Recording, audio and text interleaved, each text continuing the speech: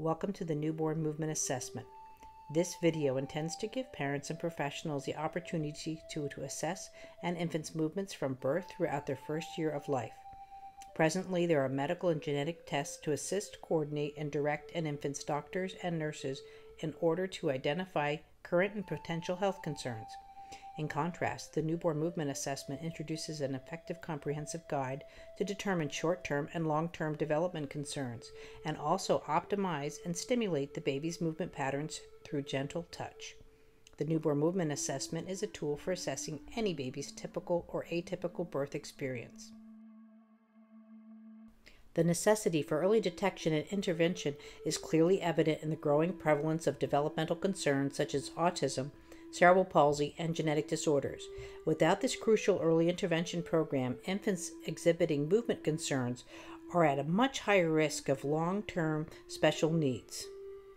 These techniques will result in immediate improvements to an infant's development, whether the infant is completely healthy or demonstrating significant developmental delays. Ultimately, the objective of the Newborn Movement Assessment is to demonstrate that initiating specific movement patterns at birth or shortly afterwards will encourage optimal cognitive and motor development. The evaluation of birth. A full-term vaginal delivery is key to the development of a baby's central nervous system.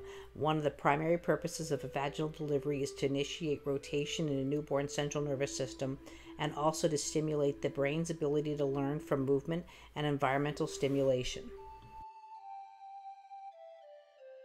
A pregnancy that is unable to deliver a baby naturally through the birth canal due to possible medical complications is either pre-planned or an emergency cesarean. Movement trauma, which affects a newborn's natural movement patterns, increases as the interventions to delivery increase. The simple act of pulling a baby out of the uterus without any purposeful rotation can fail to stimulate the central nervous system, limiting the ability for the baby to react to stimuli. Therefore, limits the newborn's ability to respond to the environment. One of the most important features of the Newborn Movement Assessment is the ability to identify an infant's lack of rotation immediately following birth. The Newborn Movement Assessment evaluation can be completed while the newborn is awake or asleep. It is recommended for newborns to be lying on their back to conduct the assessment. You can set up a phone or video camera to record your thoughts and observations as you evaluate your child. Rotation of the head. Gently slide your fingers underneath the head. Slightly tilt the head to the left and then to the right. Did you notice that you cannot move the head to the right, but you can to the left? Did you notice that your infant's head is asymmetrical while lying down? Does the infant's head or nose or face one foot or one shoulder? Does the same side of the shoulder and pelvis present with less rotation? If you've answered yes to any of these questions, place a 1 on the evaluation sheet. Rotation of the shoulders. Gently slide 1 to 2 fingers under the right shoulder with a light lift. In most cases, the width of your 2 fingers will be enough depending on the size of the child. Now slide 1 to 2 fingers under the left shoulder with a light lift. Was it easy to lift both shoulders? Did you notice that both arms are responding by going in and out of a bent position? Did you notice a significant difference from lifting the right side in comparison to the left? Did the infant's head respond to the movement on one shoulder? Were one or both arms stiff or straight? Were one or both arms floppy or non-responsive? If you've answered yes to any of the questions, place a 1 on the evaluation sheet. Rotation of the arms and elbows. Gently slide your hand under the right elbow. As you lift to the elbow, notice if the arm is moving and is bending in and out. When touching or picking up the elbow, focus on rotation, not bending, gently through the mid-arm. Repeat the same assessment on the left elbow. Was it easy to lift both elbows? Was it easy to rotate the arms and the elbows? Is there a difference in rotation from the left in comparison to the right? Did the arms just seem stiff or non-responsive? If you've answered yes to any of these questions, place a 1 under the Newborn Movement Assessment evaluation sheet. Rotation of the hands. Gently lift your infant's hand to your fingers. Gently rotate their hand through the palm and the wrist and the right to the left. Is there a difference in rotation from the left in comparison to the right? Is it hard to open the hand? Do the fingers move in and out and around you? If there is movement concerns, is there rotation in each finger? Does the infant startle or panic? If you've answered yes to any of these questions, place a 1 on the evaluation sheet. Rotation of the spine. Gently rotate your child on their side, moving their pelvis forwards and backwards. After doing this for a few times, lie them on their backs and rest. Is there a difference in the rotation going forwards to backwards? Is it easy for the body to go with the movement? Does the infant startle or panic? Does the infant seem stiff or is hard to rotate through the spine? Does the infant seem soft or non-responsive to rotation? Does your infant seem to fall or flop? If you've answered yes to any of these questions, place a 1 under the spine section of the Newborn Movement Assessment Evaluation Guide sheet found in the Newborn Assessment Guide. Rotation of the chest. Gently touch your infant's chest as if you were checking on how they were breathing. Gently rotate the chest to the right and to the left. Is there a difference in rotation from the left in comparison to the right? Do you feel the rotation in the chest? Does the infant seem stiff or is it hard to rotate through the chest?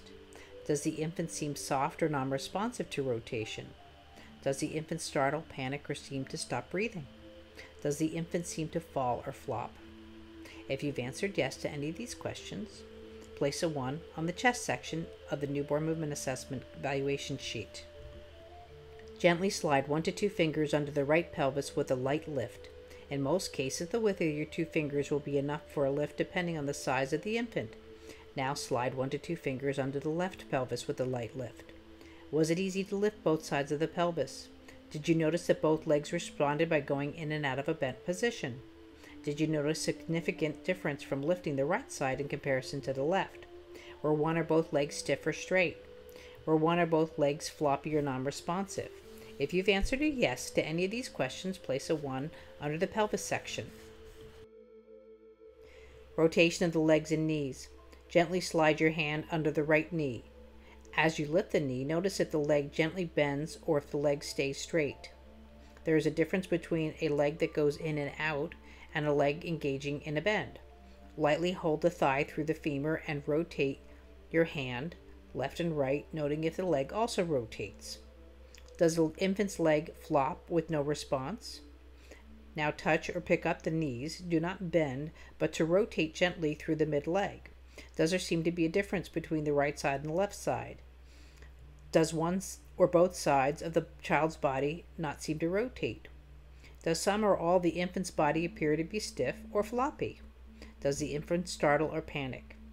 If you've answered yes to any of these questions, place a 1 under the legs and knees section.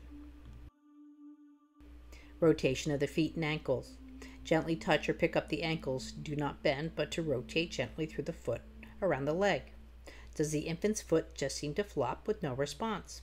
Does the infant's foot seem stiff or straight or hard to bend or rotate? Does there seem to be a difference between the right side and the left side? Does either one side or both sides of the child's body seem not to rotate? Does the infant startle or panic? If there are movement concerns, is there rotation in each toe? If you've answered yes to any of these questions, place a 1 under the feet and ankles section of the Newborn Movement Assessment Guide evaluation sheet found in the Newborn Movement Assessment Guide.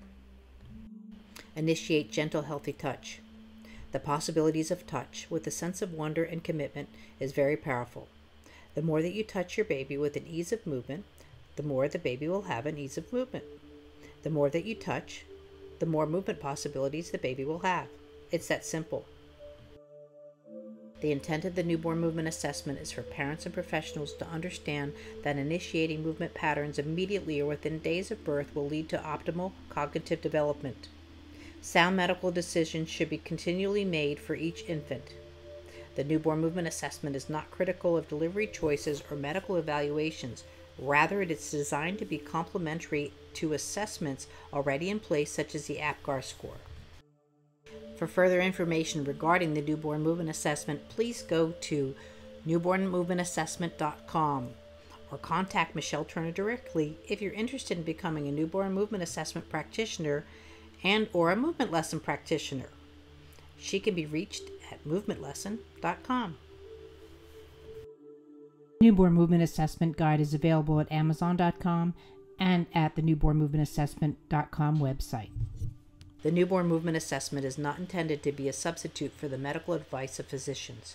The reader should regularly consult a physician in matters relating to their infant's health, particularly with respect to any symptoms that may require diagnosis or medical attention.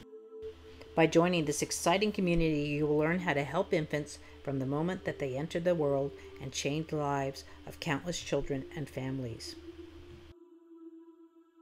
Out of necessity to help her globally delayed child, Michelle Turner, Movement Integration Specialist, created Movement Lesson to benefit children throughout the world.